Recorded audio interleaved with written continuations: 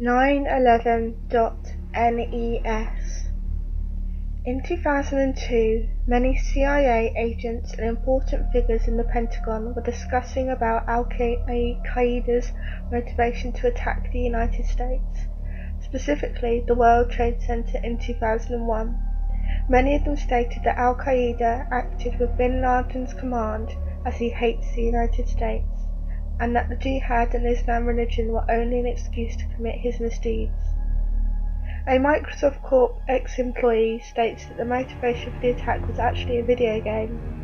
He said that he was fired because he tried to get a ROM from the game for his computer and succeeded. Also, he told the CIA that an unknown man called into the company promising a good amount of money to Microsoft if they make an anti-American game and if they send it in NES cartridges in a time limit of 4 months. That was very strange to the ex-employee, who wanted to stay anonymous, as the NES was obsolete since the end of the 80s and because Microsoft wasn't a video game developing company. Microsoft Windows Games employee in charge, Carl Schaefer, asked to his superiors to develop the video game. His request was approved and the video game creation began. Video games development lasted just 3 weeks, and neither had problems marketing the games in NES cartridges. The ex-employee told the CIA about what he knew about the video game was that it was a kind of flying simulator game and lacked decent sound. He commented that he heard people screaming in the video game. The screams sounded while static sounded in the background.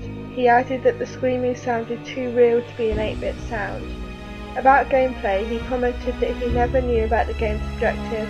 Also, he told that it lacks a scoreboard and neither had a multiplayer mode.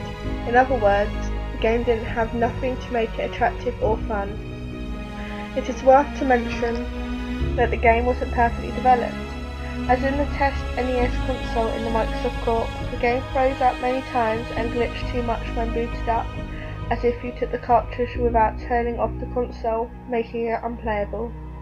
The ex-employee commented that when he tried to play the ROM on his computer, just appeared strange numbers, with it being the game's inner code. He distinguished the numbers 9 and 11. Upon arriving at the office at Microsoft Corp, he was fired immediately. The only thing he could notice was that, apparently, the game was being marketed in Contra and Flintstones cartridges. At the end, both parts sealed the deal.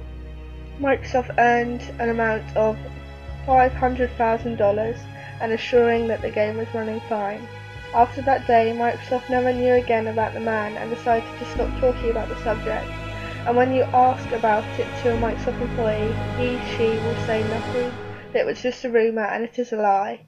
Maybe if you go to Pakistan someday, you will end up finding one of these garbages in an old man's garage. The end.